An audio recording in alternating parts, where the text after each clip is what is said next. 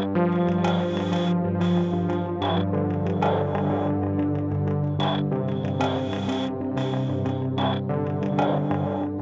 single drop of water is not very powerful, is it? Now, compare that to the force of a waterfall, a tidal wave, or a flood. These powerful forces of nature are made of the same H2O as a single drop of water, and yet their effects are very different. The concept of dose response is like comparing a drop of water to several drops, to many drops, to the enormous number of individual drops, or something we might call rain, needed to create a waterfall.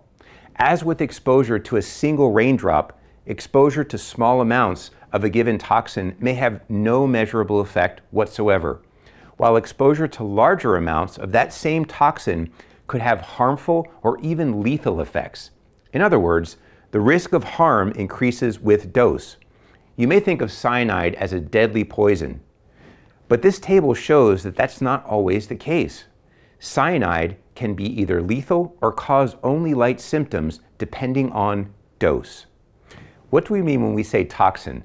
This term generally refers to harmful compounds or substances made by living organisms.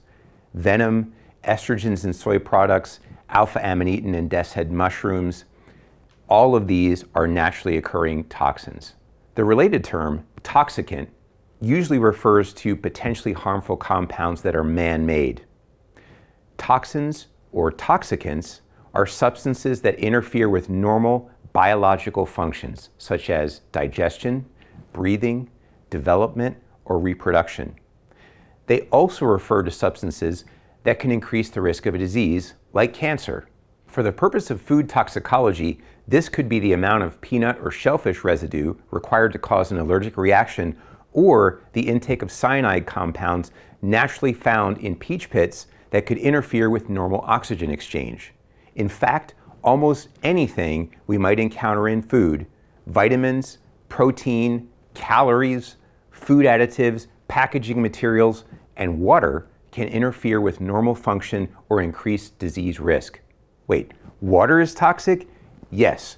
Very high water intake, more than about 1 liter per hour, can dilute out the sodium necessary to control heart rhythm. This is called hyponatremia. This means that almost all food-related chemical compounds are potential toxins or toxicants.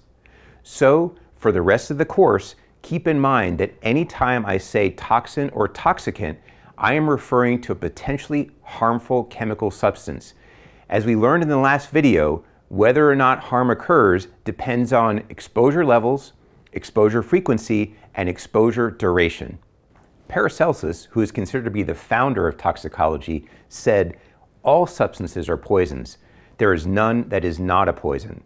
The right dose differentiates the poison from the remedy." In other words, the dose makes the poison.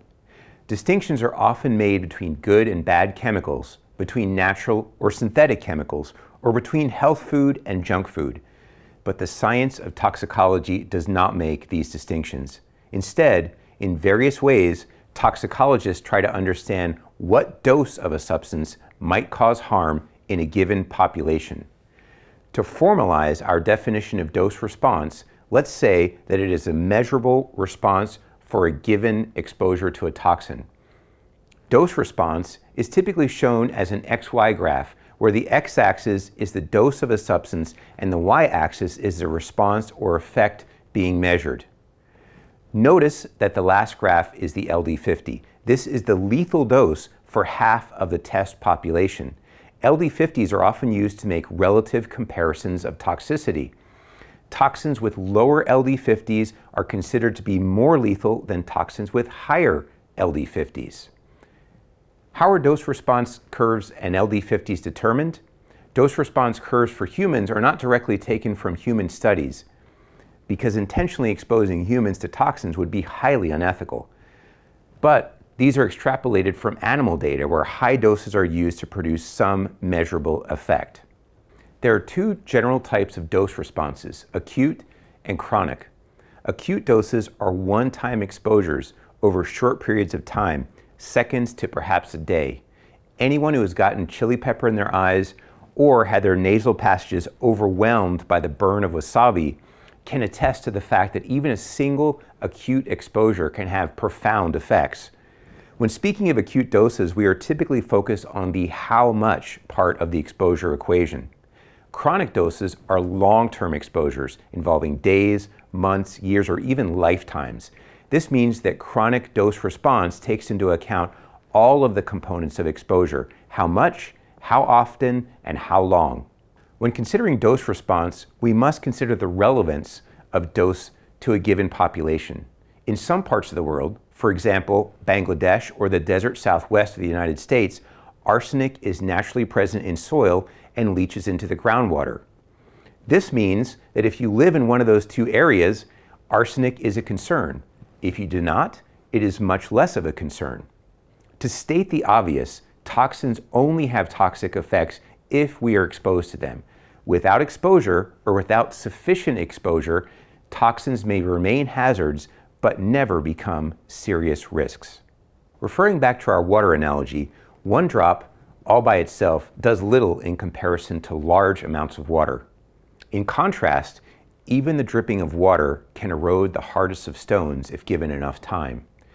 Dose response considers the toxicity of each drop or unit of exposure as well as the frequency, meaning how often a drop falls, and the duration of exposure, which would be related to how long those drops fall. All of these are used to estimate risk.